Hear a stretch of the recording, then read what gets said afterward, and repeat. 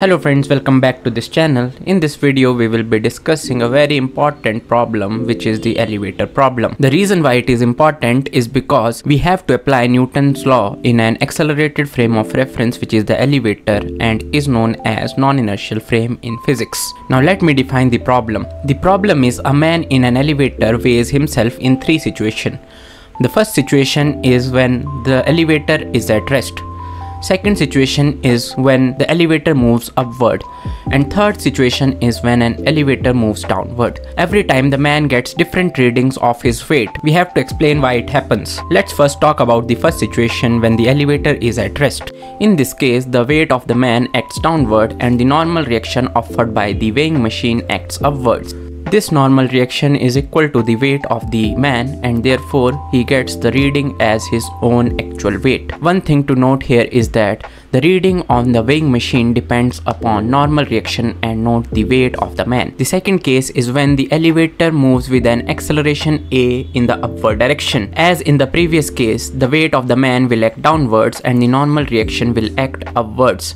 Apart from these two forces, there will be a pseudo force that acts in the upward direction due to upward accelerated motion of the elevator. This net upward force can be written as ma equals normal reaction minus the weight of the man.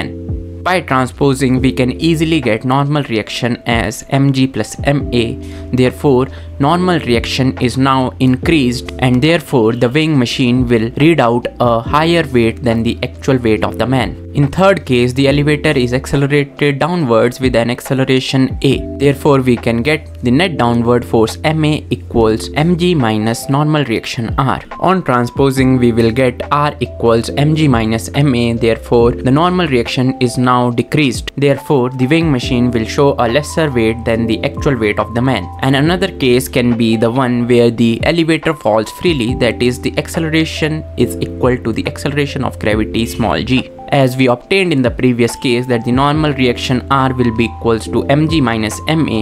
Therefore, if we substitute a equals g, we will get r equals 0. Therefore, the weight of the man will now be 0, that is, he will be in a state of weightlessness.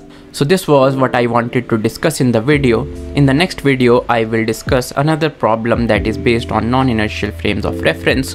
I hope you have understood the problem. If you have, please like the video and make sure you subscribe to this channel. I will see you in the next one. Till then, stay tuned. Thanks for watching.